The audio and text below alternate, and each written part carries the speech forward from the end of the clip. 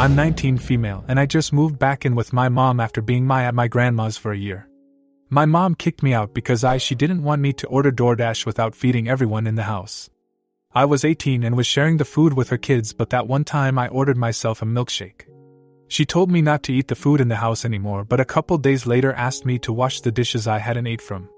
All I did was ask her calmly, if I can't eat your food, what makes you think it's fair to make me wash your dishes? She lost her shit and asked my grandma to take me in or I was gonna be on the streets, and she didn't give a fuck. My grandma kicked me out because when I first moved in with her, her bedroom, I was meant to sleep in, was absolutely covered in trash and broken garbage bags full of dirty clothes. She slept on the couch. I cleaned it up to make it livable for me, as I'm not a dirty person. After she knew I cleaned it up, she had been threatening to take her room back and I'd have to leave. She finally ordered her some new curtains, bedroom decor, and got rid of me so she can have her dream room. Now my mother, who offered for me to live here, is causing me trouble again. Before I left it was hell for a plethora of petty reasons, and now it's no different even though she said it would be. I've been actively job hunting since my first day here at her place, and had no luck. This is her response. My mother has stopped allowing me to eat food in the house. I'm not allowed to consume anything from the kitchen unless it's water. I used to steal food, but she has cameras in her kitchen, living room, backyard, front yard, facing the kids' bedrooms and bathroom that she watches like it's television, so she caught me. Threatened to take me to a shelter if I touched her food again. I must feed myself, but like I said, I'm jobless, and she knew that when she accepted me back home. My long-distance boyfriend, 19, gets me DoorDash every other day when he can. And even then, I'm not allowed to eat in the house. I have to eat it outside at the neighborhood park no matter the weather or how early it is. Or even if it's dark, there's no lights at the park, so it's pitch black out there. My boyfriend works long hours, so sometimes he works till 1 a.m. If he offers me something after he gets off work, I have to decline it because I'm not allowed to order anything or leave her house after 10 p.m. Sometimes he can't afford to for days at a time and I'm left hungry. I'm not angry at him at all for that. I'm more than thankful for the financial help and emotional support he provides. I do hate having to depend on him to eat, but I'm trying for jobs and he's all I got. I never asked him to, he just offers, and at first I would tell him now, but I got so hungry I couldn't say no. I am expected to clean my mother and 2 younger sisters, 13 and 11, dishes and even help prepare the food, but not allowed to eat. Rarely she'll order takeout, and then when everyone's finished eating I'm allowed a tiny portion of food, the smallest drumstick out of the KFC bucket, and 4 French fries. I don't know if I'm just being greedy or an asshole, but it feels like I'm being fed scraps like a dog. After her doing that twice, I asked her why I wasn't allowed to eat. She said, because you don't eat unless you work, I'm starving you into getting a job. She knows I've been job hunting since I got here. I keep her updated on the places, interviews, the follow-up emails, and all the rejections. As unfortunate as it is for me to go hungry, I understand her thought process. 2 weeks ago, she started a new rule. I'm not allowed to stay in the house or around the premises of the house if no one's home. I'm not allowed a set of keys or the code to the house security system. I have to wake up with her when she gets up from work, and then leave out of the house when she leaves for work. I'm not allowed back in until my sister walks home from school and opens the door with her house keys. I don't have a car to sit in case of the weather, so when it rains, or it's cold, I'm just fudged. Soaking wet and shivering. If I need to use the bathroom, I have to walk to the nearest gas station and use the bathroom. Luckily it's open to the public. Today I almost bled myself, had to walk to my sister's school and get the keys to unlock the door, clean myself up, and then give them back to her. My mom has a Ring doorbell and a million fudging cameras all over the house, pointed to the kids' bedrooms and bathroom to watch everything. She has had it that way since I was still in school and had my own room. I'm also not allowed to talk or text anyone, including my boyfriend she knows helps me eat BC, otherwise I'd actually starve, on the phone I bought and pay the bill on. Anytime she catches me on the phone she threatens to pack my bags up and drop me off at a homeless shelter and leave me there. Which she can do. I'm a legal adult, and she doesn't have to let me stay in her house. But how crazy is that? Not being allowed to stay in the home you were allowed to live in again, not being able to stay dry and warm from the weather, not being able to eat. Not being able to shower and change my pad when I've had an accident, not being able to talk on my phone, not being allowed to have a comfortable place to sit or charge my phone. Before she started to kick me out, I'd get up and go job hunting and only come back until I had to pee or needed water/food. Job hunting is a full-time job and I've always treated it like such. She doesn't care though. Right now I'm sitting on her porch. She's already complained that I need to get off her tiny, it's the size of a porta potty literally, porch. I told her that it's starting to rain. She said she doesn't care. So even though I'm still gonna be wet on this porch, at least it's close to the house. I also use this porch to charge my phone and plug in my heating pad when it's cold out, but she still doesn't care.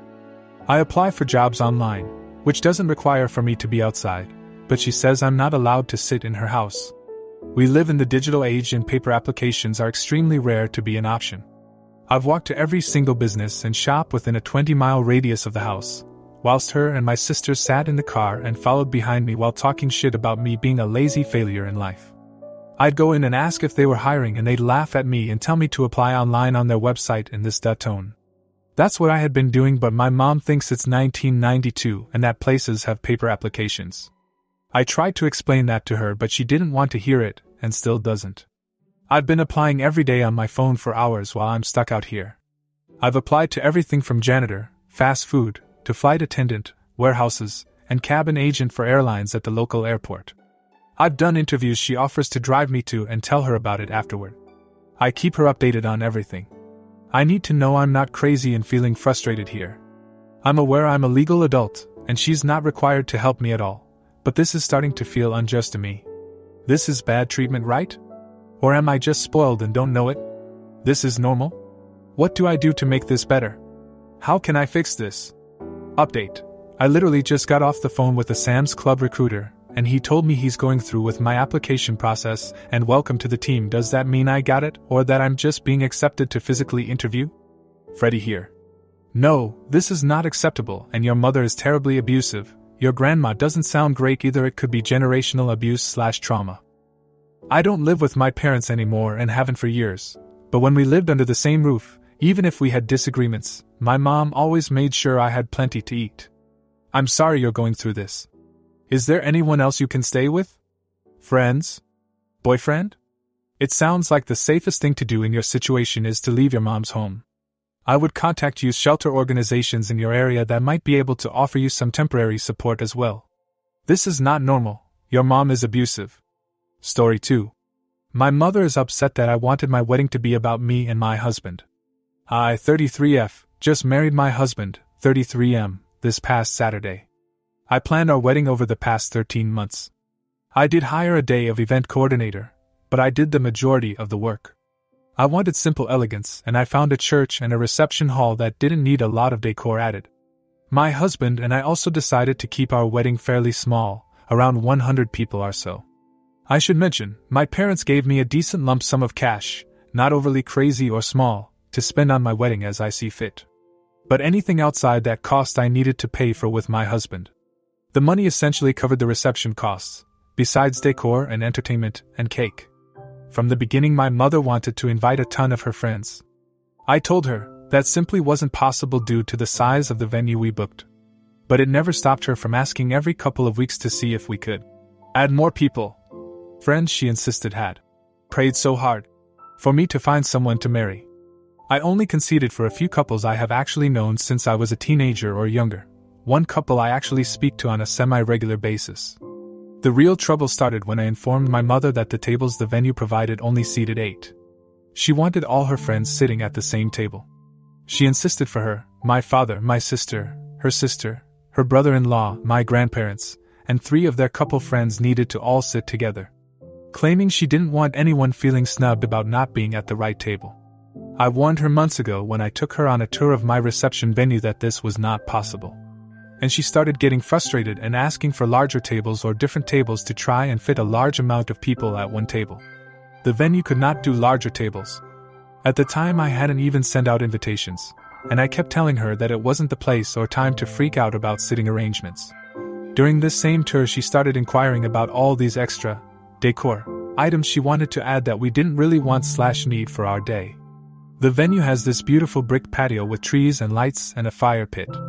It was just extra work I knew that was going to be reliant and me/my coordinator to follow through on, since my mother often suffers from headaches etc., and I knew she was going to be busy with her sister and brother-in-law/any other family members. When I expressed my concerns, and mentioned that invitations were not sent and that I didn't want all the extra decor, I received a very stern and angry remark. "This isn't just about you, OP, this is a reflection on me and your father." Over the next several months, my mother insisted on several unnecessary DIY decor for the outdoors.